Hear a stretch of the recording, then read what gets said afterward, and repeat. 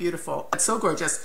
Okay, so actually, you fill in the audience what we're doing here, Miss Anna. So right now what we're doing is we're making a scatter plot with a quadratic trend line along with an equation for the trend line. Beautiful. Okay, so now that we've actually shown the audience where we're going, I want you to hit your delete key and get rid of that beautiful graph.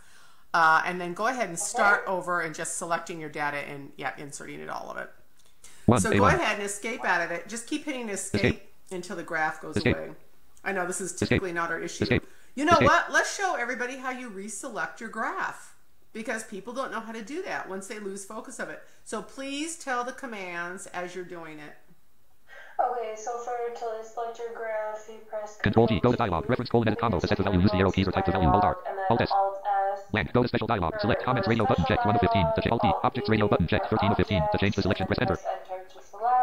Book 1, dash and Excel. Just hit your delete key and get rid of it.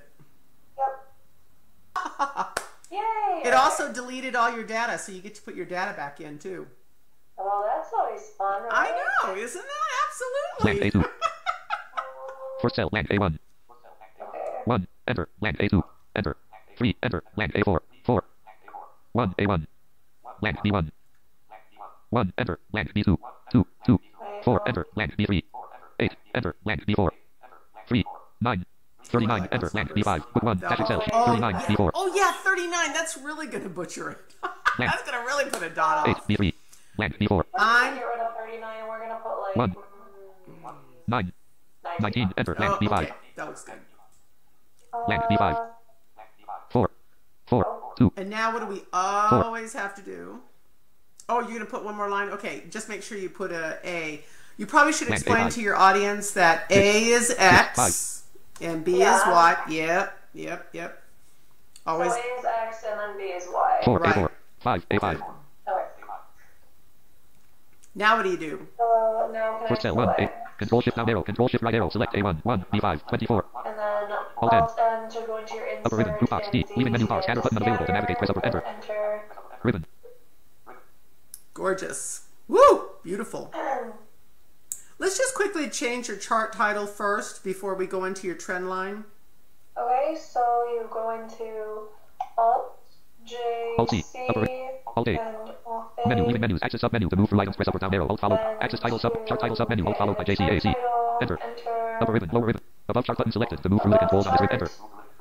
Leaving menu bar. And then you can type in O, N, enter. Gorgeous. Okay. Give me a beautiful trend line now. Okay, so now you can Alt C, Alt A. go Menu, leaving menus, access sub menu to move, type colon, Jordana, enter, percent T, leaving menus. Upper ribbon, lower ribbon, design group box, chart layouts, group box, none button to move through the controls on this ribbon, use tab or shift tab or use the arrow keys. more chart options. And let's explain why we need to go into more. Leaving menus. Why? Because Menu, leaving menus, your chart element, sub option, menu to move through your items, press up or down arrow. advanced math option is not in. The basics. So that's the reason why you have to go into more. Okay, keep going. Oh, let me move the, I'm going to have to float your, hold on, let me float the page over. Because you're there we go. Okay, now we're ready. Okay, now explain. Okay. So your format trend line options. Go ahead, explain. So right now it gives you different things to do with your trend line. So I think you want to get into, oh, I forgot. Just tab twice. Yeah, and I just so the audience knows, I just taught her this, and this is how bright she is. So she's gonna get this.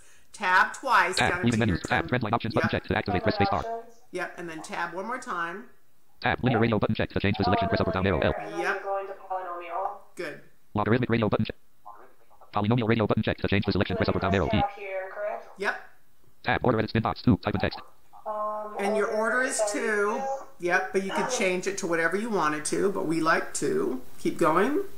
So then you press tab again. Tab, automatic radio button check to change the selection, press up or down arrow, And A. then you scroll down. Custom radio button check. Good. Automatic radio button check to change the selection, press up or down arrow. Yeah, you can use it automatic or button check to custom, change the and then selection, you press up or actually down arrow, get to C. tab and put a custom label if you want to. Automatic radio button check to change the selection, press up or down arrow, A.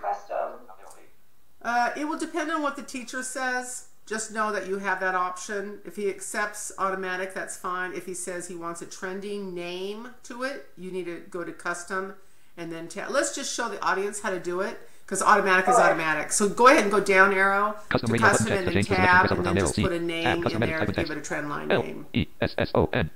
Okay. Okay, good. And then tab down to Lesson your tab. display equation. Forward edit 0.0 type of text.